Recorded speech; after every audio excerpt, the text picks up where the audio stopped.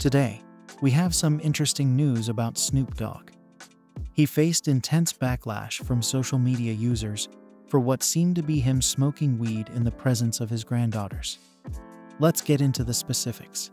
The legendary West Coast rapper Snoop Dogg has been in the news lately for allegedly smoking marijuana in front of his grandchildren. In an Instagram video, Snoop could be seen holding a joint while surrounded by his granddaughters in a recording studio.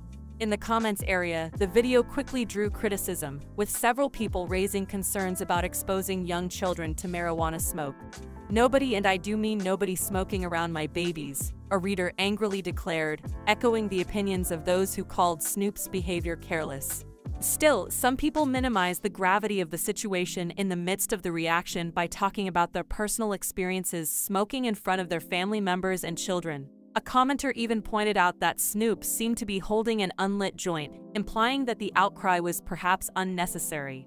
Discussions of parental responsibility and whether it is appropriate to use marijuana in front of young children who are easily influenced have come up again in the wake of this incident. Regarding the criticism surrounding the video, Snoop Dogg has not yet responded.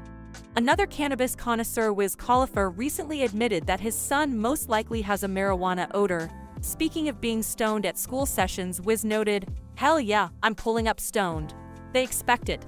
They know what's up. It's not like back in the day where you're considered a bad parent if you smell like weed." He continued, "I'm pretty sure my son smells like weed.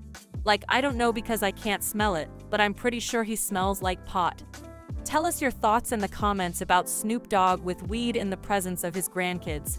Don't forget to like the video and subscribe to the channel for more updates on what's happening with your favorite stars.